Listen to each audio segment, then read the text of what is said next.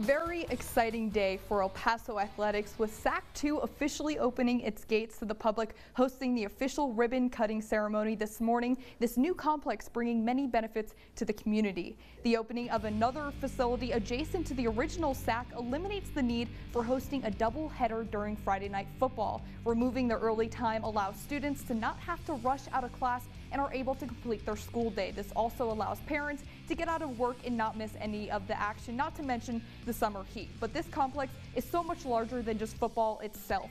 On site during game time, there will also be multiple opportunities for students outside of athletics to get hands-on experience.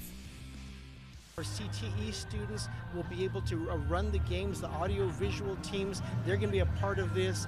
Our law enforcement will be a part of the emergency operations of the games. They're really getting real-world experience with us here, so it really is a benefit for all of our students.